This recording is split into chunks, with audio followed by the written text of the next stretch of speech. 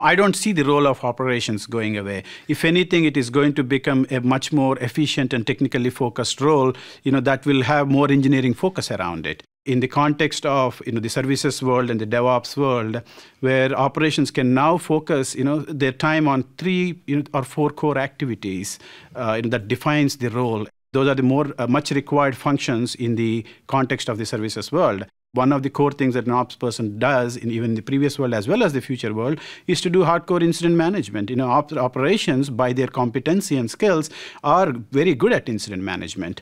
Now, if you go one step further in terms of the next function, the operations team is being proactive in terms of executing disaster recovery and playing chaos monkey style exercises, doing some sort of security drills.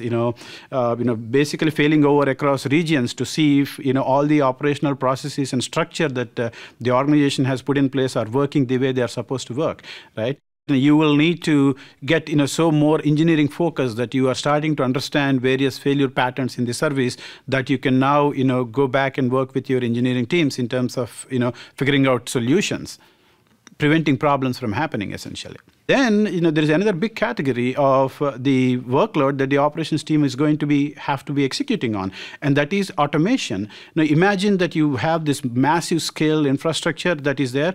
The key thing that the operations person need to do, apart from doing their day job of dealing with live set and doing all the proactive drills, is to go figure out all the things that they do on a manual on a daily basis manually, and go and figure out ways to automate it, and also any other automation that is required to operate the service in a much more efficient way.